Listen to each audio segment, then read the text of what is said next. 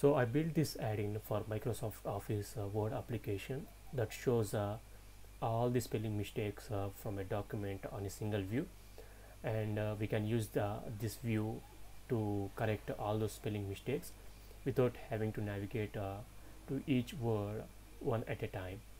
So I created this add-in using a C#, WPF, and Visual Studio tools for Office runtime. And in this video I will show you how to use this add-in, and I will give you an overview of the code that is running within this add-in.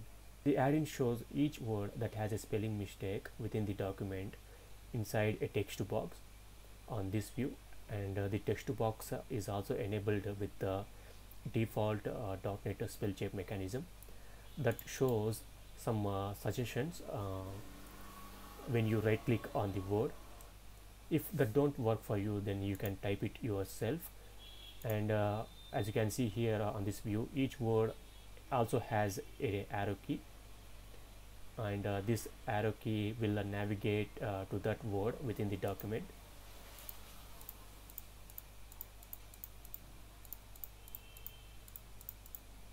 And the refresh button on this view will just update the list, when there are new words that have spelling mistakes, then it will add the new words to the list. And if you corrected yourself manually within the document, then it will remove the words from the list. So if I correct it and I click the refresh button, it will remove the word from the list. And if I add another mistake, when I click this, it will add that word to the list. And a save button will just simply save the changes back to the document. So I will correct these mistakes on this view by using the right click suggestions. And when I click the save button, all these changes will be reflected in the document. Here as you can see, all the spelling mistakes within the document are gone, and you can simply save your document here. Now I will give you an overview of the code that is working within this add-in, specifically the code that is behind this task pane, behind this UI. And I will not give you the details about the code that is creating this separate tab on the Word application, and I will not also give you the code that is creating this task pane. I will only give you the details about the code that is getting all the words that have spelling mistakes from the document, and the implementations of these buttons, the arrow buttons, and a refresh button and a save button. This is the XAML file for the UI that shows a list of words that have spelling mistakes, and this is its code behind file. As you can see here, I have added a refresh button and a save button to this XAML file. And inside this scroll viewer, the add-in shows the list, and to show the list I'm going to use the items control and then name it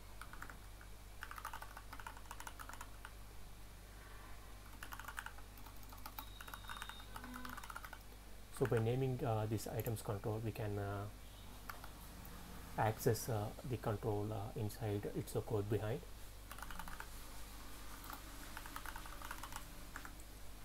Okay, it is working.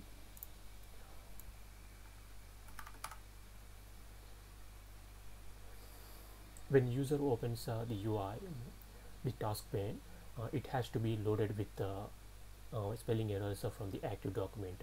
So for that I'm going to use I have to utilize the loaded event of the user control, and here I'm going to define this code block as within a separate function, so that I can reuse this code, so that I can call or reuse this code block within refresh button as well. I will name it as a load. Since the add-in is being created using Visual Studio tools for Office runtime, the the runtime will give us a global class, and through that global class we can access host application information, such as document information, all kind of information, and I'm going to use that whole global class. So that global class will be accessible throughout all the C# files within the add-in project. So this user control is also part of the add-in project, so we can access the global class. So this is the class that the runtime, the Visual Studio Office, Visual Studio tools for Office runtime give us. So we can use this globals, this add-in application.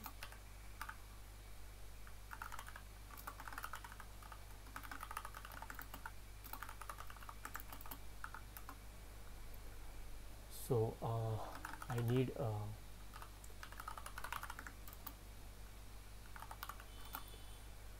so this load method will get the active document. We can define other parameters to get the other documents that are open side by side within the Word application. So user clicks the refresh button, that means the user is present on a document, and it has to get that document and then get the spelling mistakes from that document, from that active document.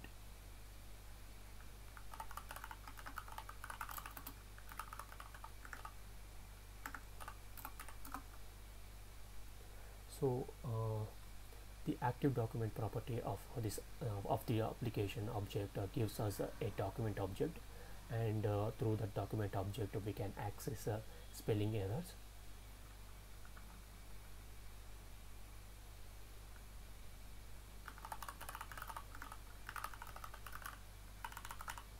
So this is the property, and you know what, I will use directly that property in iteration as a for loop as well.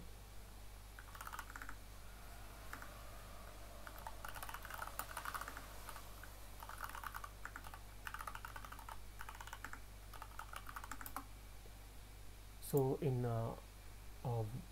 Word Office interoperability, the index will always start at number 1. They are not a zero based index. The index will also always start at the number 1. So that is the that is the key point you have to be noted in your mind. So the collections within the Windows Office Microsoft Office interoperabilities are not zero based index.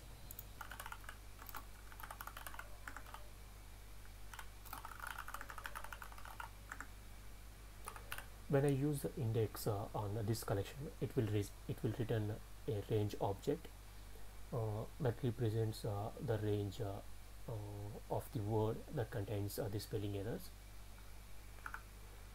So I cannot use the range object itself for data binding within the XAML code as well. Within the XAML code, for that reason I need a helper class, so that it can hold the necessary information for XAML binding. And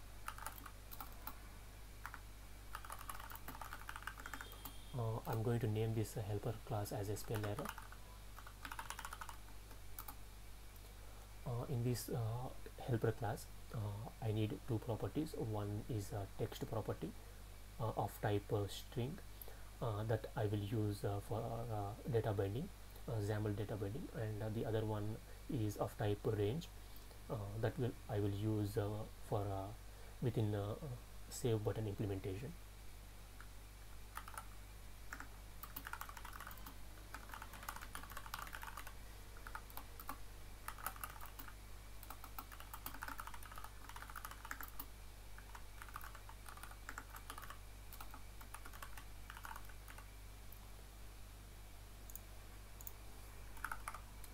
So I have to collect both these values for both these properties.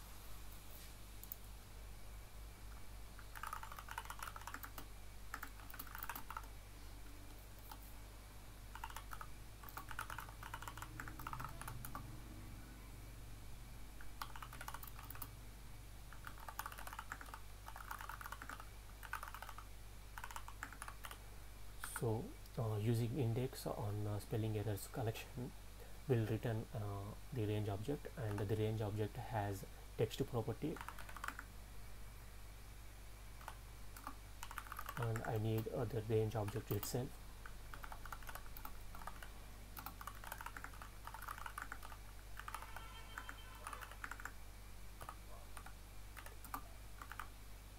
So here I constructed the helper object, the helper class object. So I need a collection that holds the helper class objects for this items control.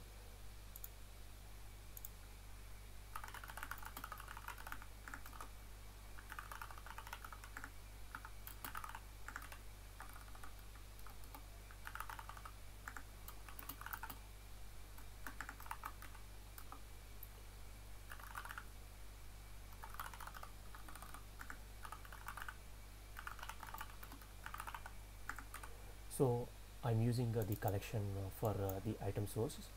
So the code whenever the code within this file adds or removes items from this collection will reflect on the UI.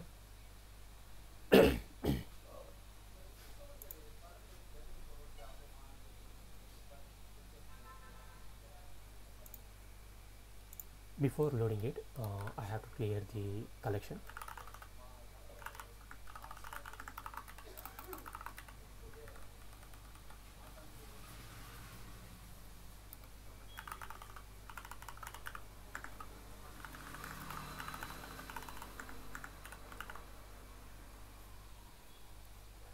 Let's run this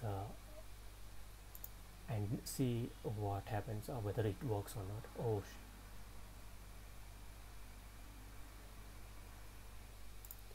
Oh, before that, I need to define a data template for the items that the items control will have. For that, I need to define a data template.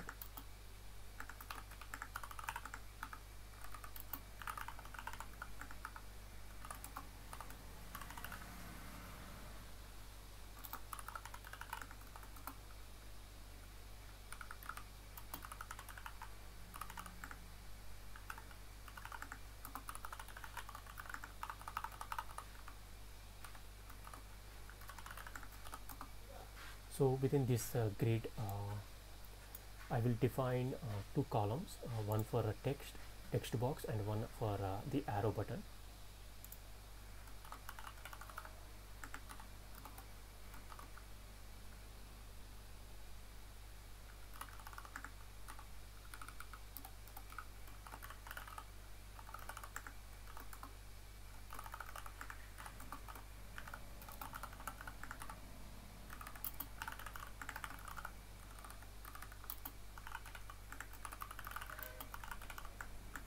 So here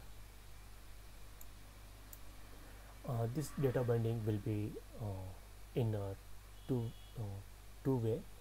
That means whenever a change happens within the source property, that will be reflected in a text box.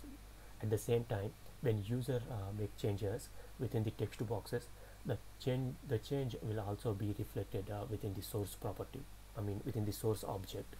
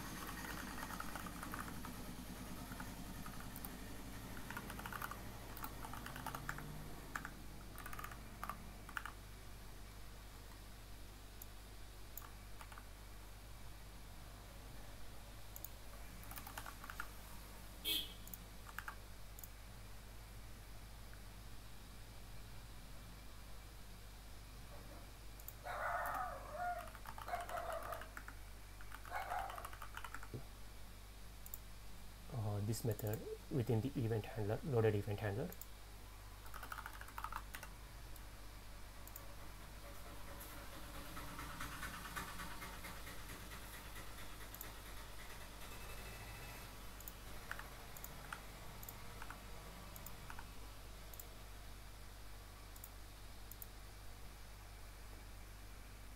Yeah.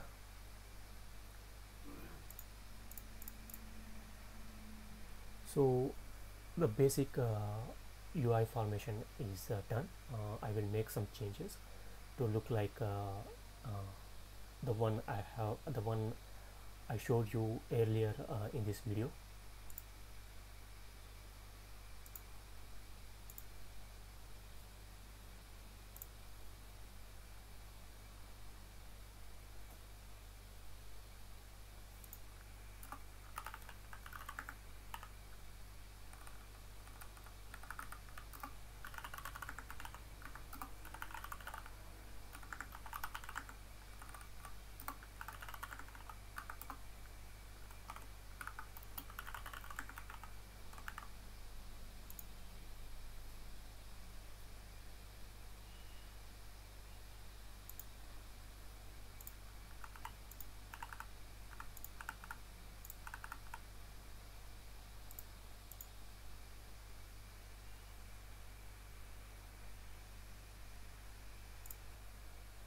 In this text box, use I have to enable the default spell check mechanism that is provided with from the .NET. For that is enabled. So by defining this property, we actually enabling the default .NET spell check mechanism within the text box.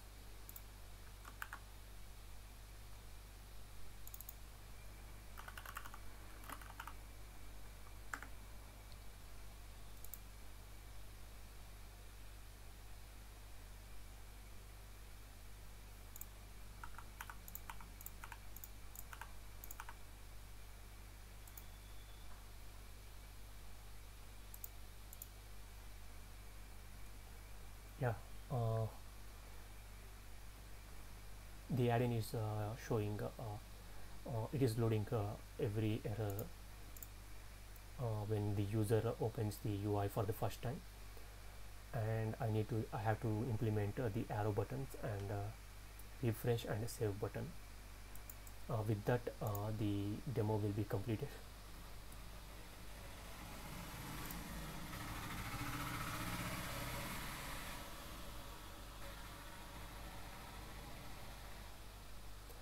The refresh button implementation simply calls the load method, and as I explained before, the load method will just gets the active document and the spelling errors within the document here into this. So before save button, I will implement the go to button in click event handler.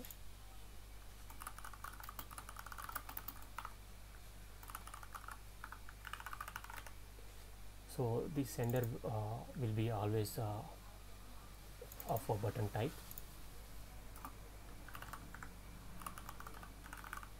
So using the data context property of the control, we can access this corresponding data object. The data object is of type spell error, which is a helper class I used to wrap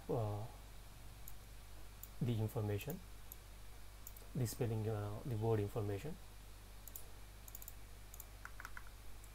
So the spell error object has a range object, and the range object gives us a select method which selects the word within the document.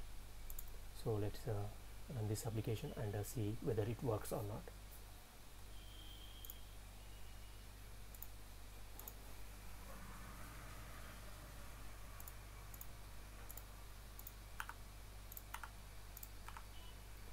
So I have completed a refresh button as well. Refresh working. and I also completed the click event handler of the arrow button, so it is also working. The only one thing is left is the save button implementation.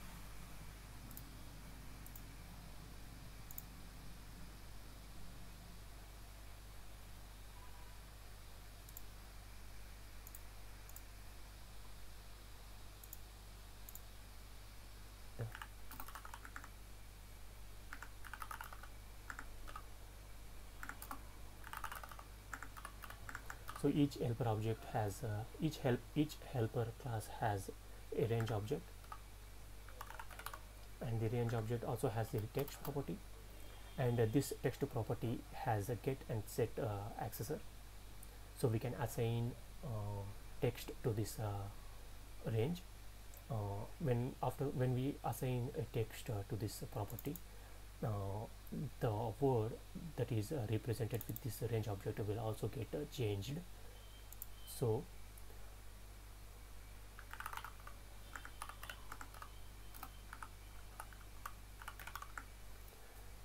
as I explained before, the text property of the helper class is data binded with the text box within the UI. So it here, as you can see here, it is a two-way data bind with the text property of the helper class. So as I explained before, whenever user makes changes within the text box, the change also reflected within the data object, and the text property will hold that change. So I'm assigning that text to the range object.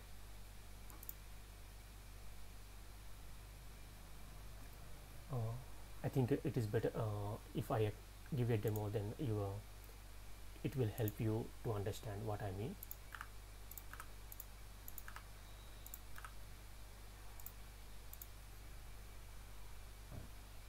So right now I will use the suggestions from the .NET within the text boxes.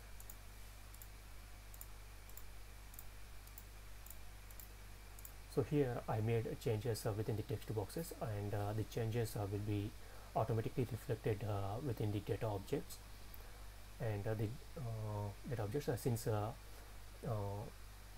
text box and the data objects have two-way binding. So when I click the save button, the changes that are available within the data objects will get assigned to its range objects.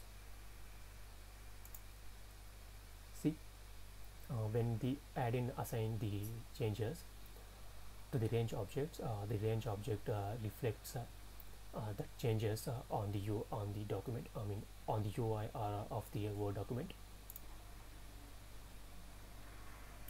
So that is it. I think the objective of this video is completed, and thank you for watching, and I will give you a link to this project in the video description, and thank you for watching.